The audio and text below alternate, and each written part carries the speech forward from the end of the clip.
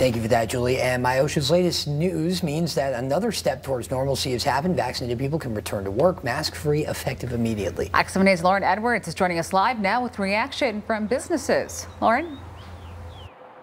Yeah, Doug and Janice, I got a chance to speak with the CEO of Steelcase. And guys, I don't know if you watched the press conference this morning, but he was excited.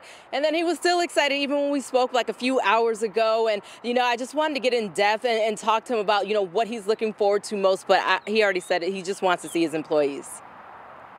I think it's a great day for Michigan, a great day for people who work in offices. And the people of Michigan have been very resilient.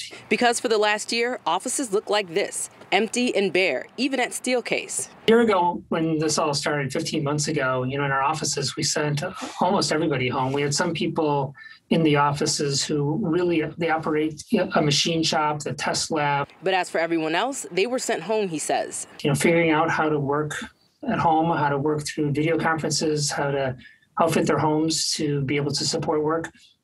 But we had no choice. Now they do. Governor Gretchen Whitmer and MIOSHA now allowing vaccinated people to return to offices to resume business as usual. I'm in our offices today and I can see people who are fully vaccinated walking around with no masks. I smile at somebody, they smile back. Keene's excited to do it again and again and again. But we're not done, by the way. We still have to get case counts down. We still have to get vaccines. We still have to ease people from working from home back to working in the office. But it's a big day.